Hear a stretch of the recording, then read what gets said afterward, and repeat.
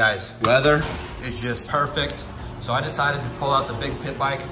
This is the 2021 Pronto 190, 24 horsepower pit bike. This thing is just straight insane. The rear fender's still broken. They're out of stock. Ever since I broke it, they've been out of stock, and they're still out of stock, so that sucks. Other than that, she's completely ready to go rip. She's got fresh, doesn't look so fresh, it looks dirty, but I changed the oil, new filter in there. It's all nice and washed up, looks amazing. Chain is tightened and lubed. Oil filter is just cleaned and lubed. Full tank of gas. Let's throw on the GoPro and see what she can do. All right, quick sound check.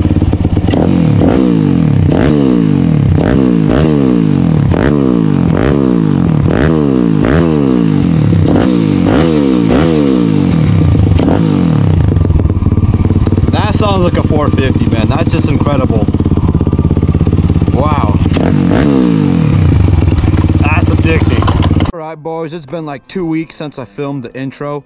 I just been really busy and couldn't really film the rest of the video.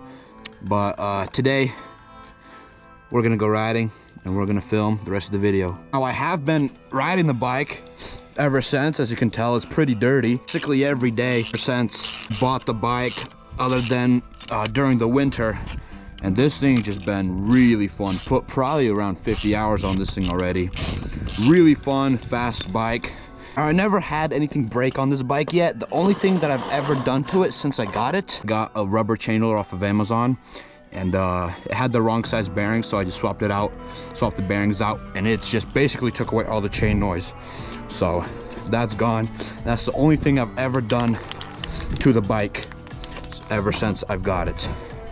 As you could tell, no chain noise whatsoever. It was very loud.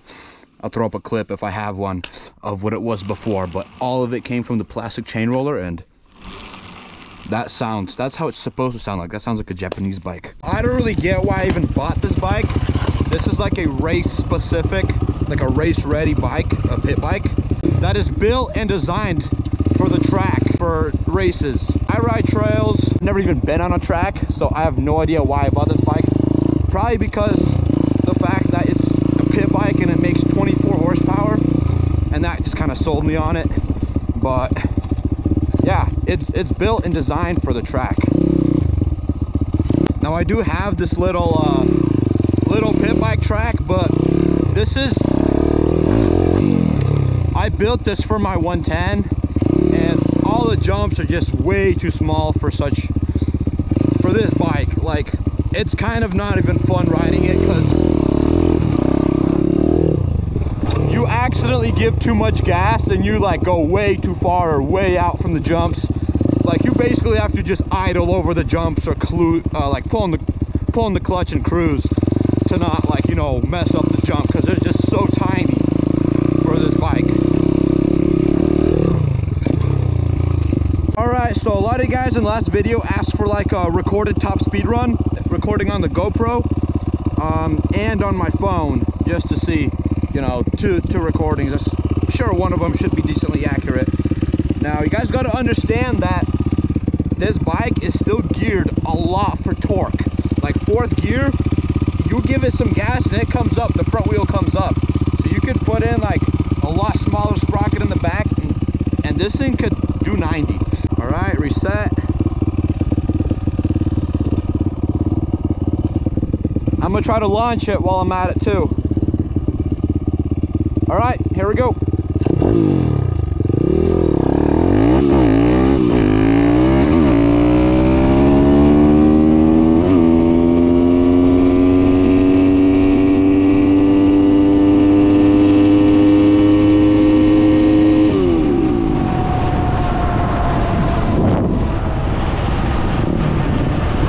Okay, so the app said top speed 67.3 miles an hour. Now, that's pretty fast. It can probably go 70. I just don't want to rev it out so much because I honestly could already hear some valves floating. Like, you could hear lots of rattles coming in. It just revs up way too high in my opinion. The rev limiter was a bit lower. I would hold it pinned for a lot longer. Now again, change the sprockets, you'll be going almost 100, not even joking.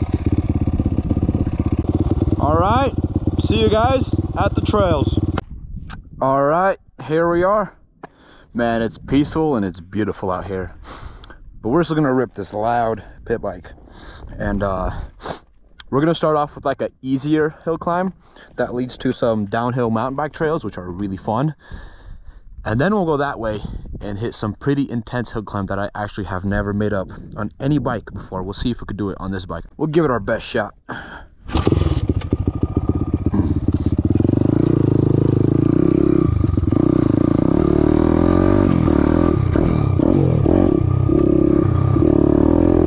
Coming down here, I almost ran through a herd of turkeys. Quite a bit of animals up here. Let's get down this just so we can climb back up, because I remember climbing this on a bunch of different my bikes, and I kind of want to see how it compares to the other bikes. So far this thing is outperforming all my other bikes. Like, even it's kind of crazy. This is a track bike and it handles well on trails. Like, I've had a CRF 150F, I had 2 of those. I had I drive around my buddies CRF 125Fs, a bunch of different 110s, had a 450R, bunch of different bikes, had a YZ85, 65, yeah. And this thing, so far on these trails, this thing is, I'd pick this thing over the other bikes. It is kind of annoying, the gear shift pattern on the trails. It's 4 gears and it's all up, so all the way down would be neutral, and I'm really used to shifting all the way down to first. And a lot of times I'm like going up a hill or something, and then all of a sudden, boom, I'm in neutral.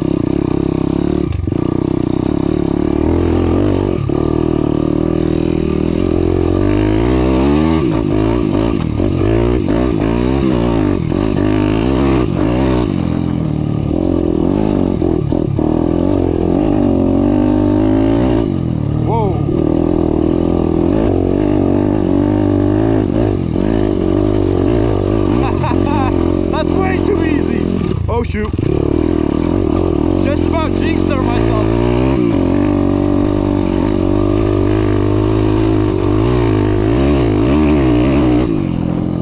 Dang, this thing just eats it up. That's way too easy, I'm telling you. Man. Alright, time for big hill climb stuff. Kinda scared, not gonna lie. Oh man, that's sandy. I don't know why there's sand up in here. Like, this is not even bad. Well, it is pretty bad, but there's like some spots in the trails where it's like just pure like beach sand. It's kind of weird. Okay, here we are. This is the climb right here. I don't know if you guys could see how steep it is, but it's not that steep right here, but it just gets more and more steep. And there's rocks there too. Like, it's almost straight up like a 3-foot rock that I've never got up to. I went down it and it was scary. But going up, never made it up. Let's see if we can make it up today.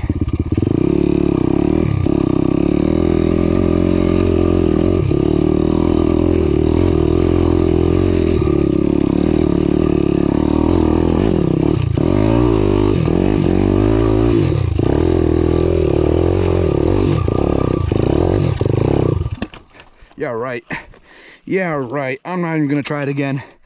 I'm not even gonna try again. That's way too much. Oh my goodness. That was close. It was not close getting up, but I was close to where the bike would tumble the way down. Oh my goodness. And this is not even the bad part. You gotta have a lot of speed, but it's hard to keep your speed through all these rocks and ruts, and it being this steep.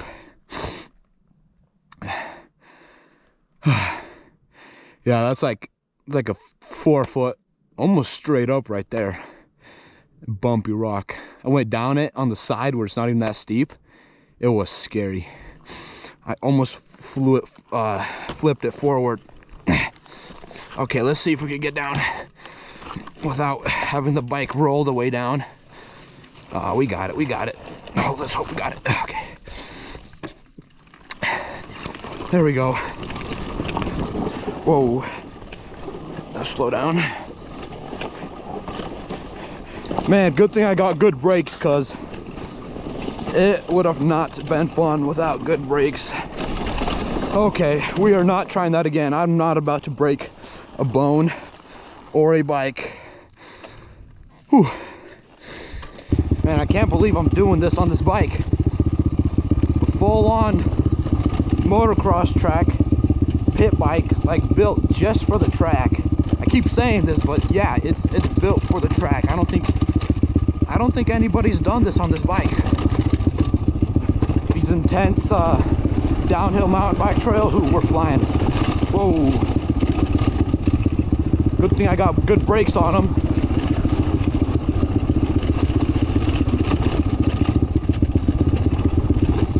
Okay.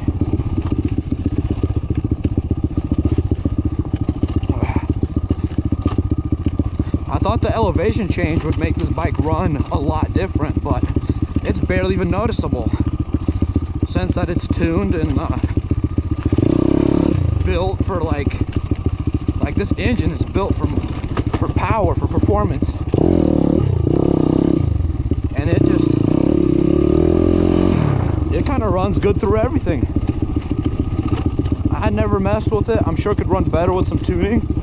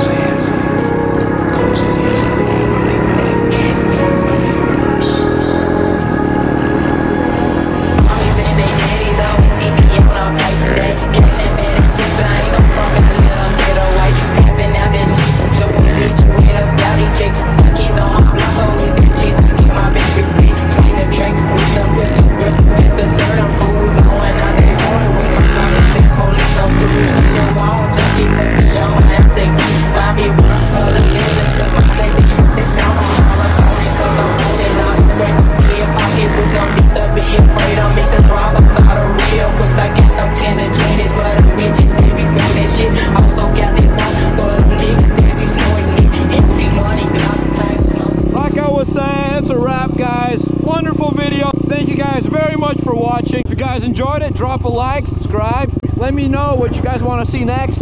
I'll try to make it happen. And stay tuned for the next one.